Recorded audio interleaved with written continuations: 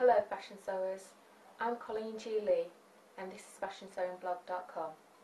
In this tutorial I'm going to show you how to insert an invisible zip, and this is what one looks like.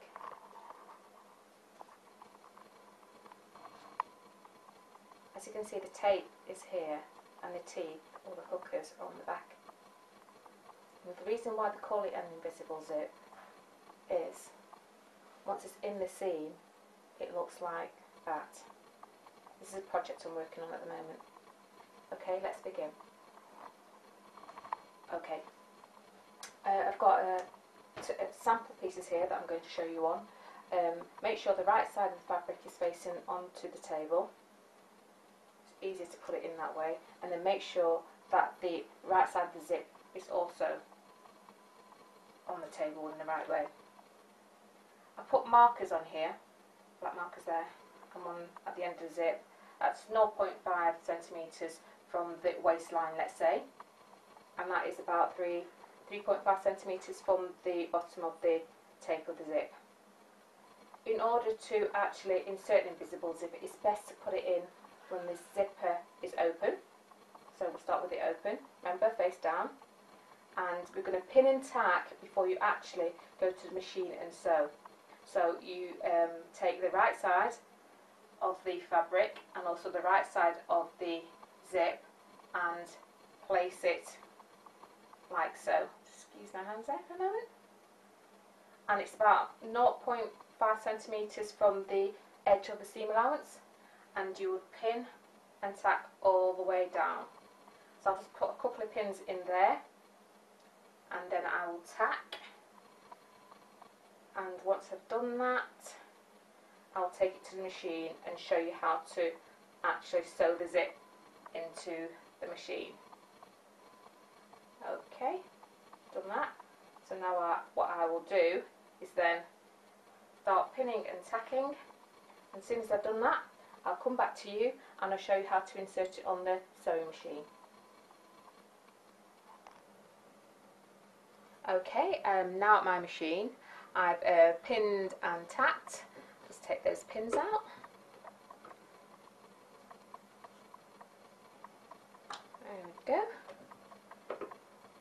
Okay, yeah, that looks okay. That looks like it's going to do the job. Right, taking it to the machine. Right, I'm actually going to start sewing on the tape first, on the edge of the tape, just to keep the zip in position once you're actually wearing it. I've changed my foot. This is a zipper foot, as you can see. It only has one little cut out here that you just go into, and that allows you to get as close to teeth as possible. Okay, I'm going to start with my needle down in my work. I'm actually going to use my larger length stitch on here because it's actually going to be stitched on the tape. So let's get going. Back tack. Just sewing on the edge of the tape at the moment.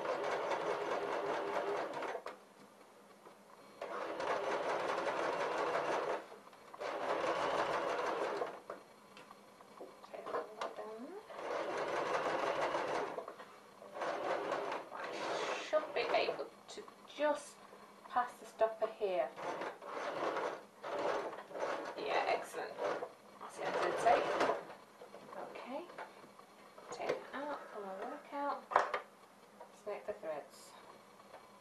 And you do the exact same on the opposite side.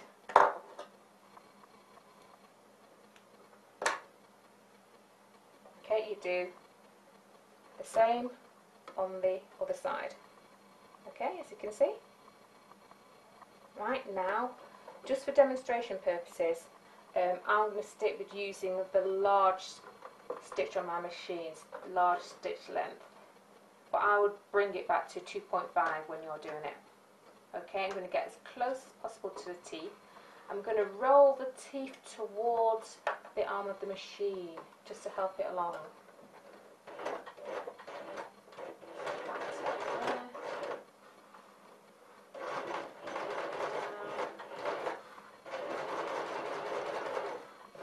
Just take your time, there's no rush. You know, slower you take your time, then the neater work will be. And it's going to be coming to a black marker there. Excellent. So actually the needle there is actually preventing me, the stopper is preventing me from going any further. So I'll back tack there and take my work out.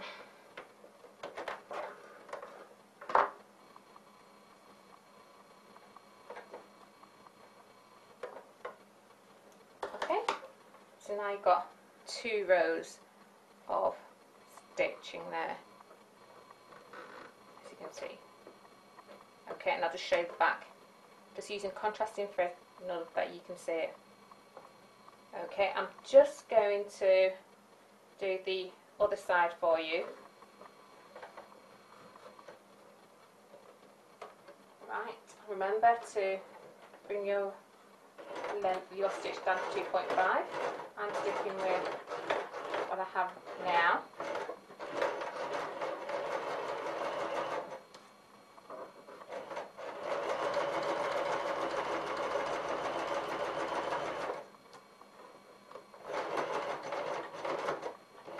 Into the stopper, won't let me go any further. Needle down, reverse, take my work out and cut away the threads. Okay, that's excellent. So now I should be able to, there we go. Right, just to complete the work, I now need to stitch the seam, which is this open part here. Okay, I'm out of shot for the moment, just bear with me. Right, put a pin in there for you. There we go. Still keeping with the zipper foot in place. And this is where we'll need to stop here, to show you there. Okay. I've done the work. I'm now going to put mine at 2.5. There we go. Right, stitch.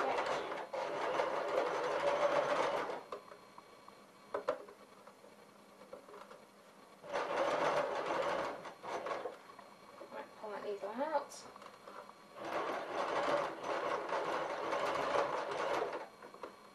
This is where I'm going to stop there. As close as possible. Just take your time. There's no rush. Get it spot on. Yep, that's exactly where I want it to end.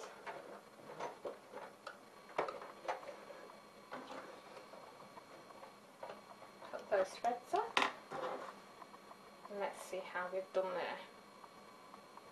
Open it out. There we go. Excellent.